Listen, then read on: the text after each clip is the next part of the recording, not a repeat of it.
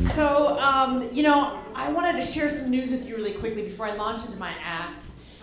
In addition to being a comedian, I'm also an actress, and I got a very big career break just happened for me today, and you guys here are the first people I'm actually telling about it publicly, and that is, you guys, that I'm really excited. Angelina Jolie is adopting me. I know. Yes! Out of here! Woo! Out of here. I don't need this anymore.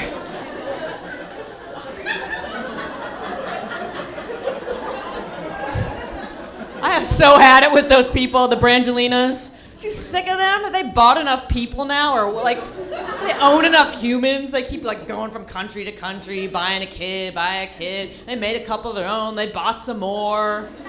They own like a whole compound of human beings now. And the other thing that I think that's weird about that family is I just cannot quite wrap my brain around the idea for those kids of having Brad Pitt as your adoptive father. Because he's really hot, right? You know? Like, even if Brad Pitt is not your cup of tea, you cannot deny the man is fetching. And seriously, if Brad Pitt was my adoptive father, I would just do naughty stuff to get punished. That's what I would do, right? Yes, ladies, gay fellas, yes. So I was naughty, Daddy Brad. I know, spank you.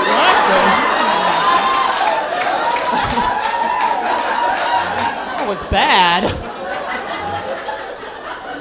I should be punished.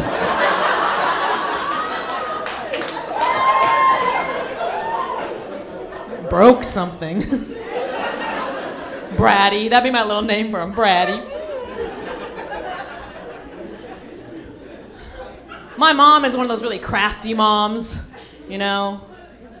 Not like witchcrafty. Some of you are staring at me weird, like crafty, like she makes stuff, you know, like she sews and she makes scrapbooks and stuff. Here's the thing, like, there's a really cool thing about having Crafty Mom, and there's a really bad thing about having Crafty Mom. Cool part is that Crafty Mom makes you really cool Halloween costumes. She throws you like these kick-ass birthday parties. That's the cool part of Crafty Mom. Bad part of Crafty Mom is that she makes you wear homemade clothes.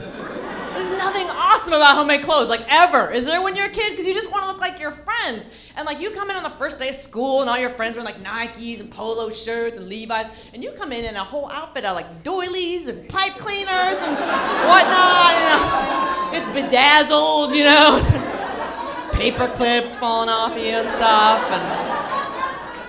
And I was adopted. I was raised by a white family, and I'm just gonna tell you right now, there's nothing good about homemade clothes on an Asian kid. It looks messed up.